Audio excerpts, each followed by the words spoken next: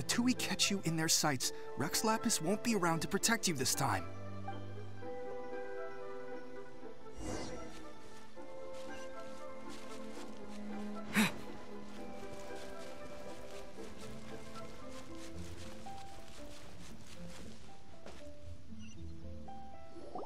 Hear ye all!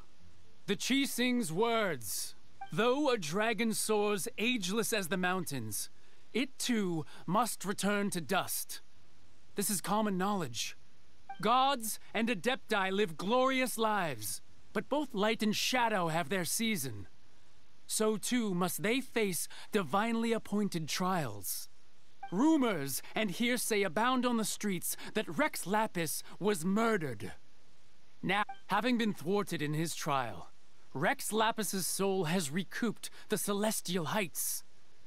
He beseeches the people of Liyue to grieve not and to let not their hearts be saddened. Nor are they to believe street-born rumors or indulge in baseless speculation.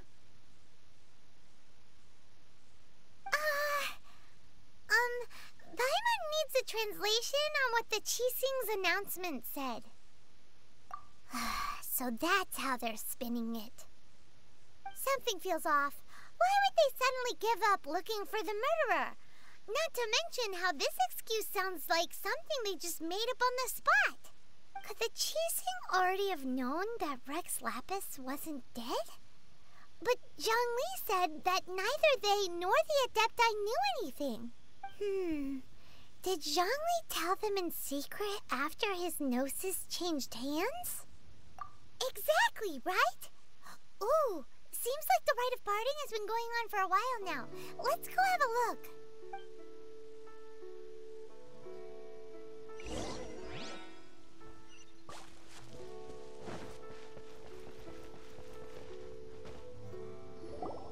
Look, it's Ningguang and Keqing. Are they saying something?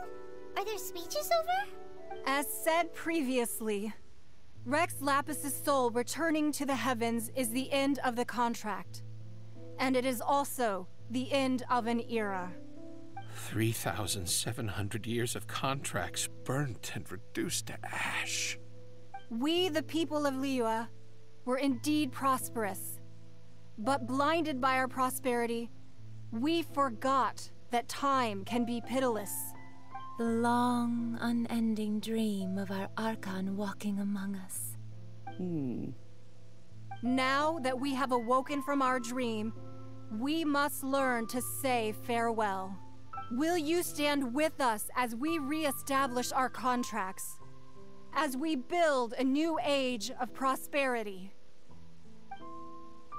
So concludes the words of Her Eminence the Tianquan. Does Her Eminence the Yuheng have anything to add? Huh?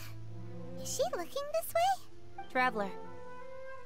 Yikes! She really is looking our way! Is that the traveler who they say defeated the ancient god? So young. The Liyue Qixing always repay their debts. And as you have heard, our eyes see far and our reach is long. Name your price. You deserve that much. Whoa!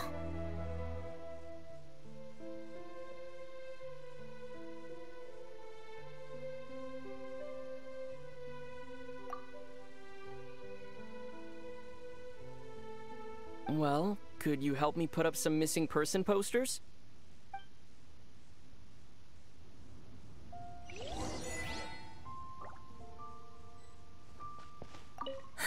And to think I'd put my best perfume on before coming here, thinking you'd like it. But it seems as if those perfumes really were meant to be offered to Rex Lapis. Well, that's fine.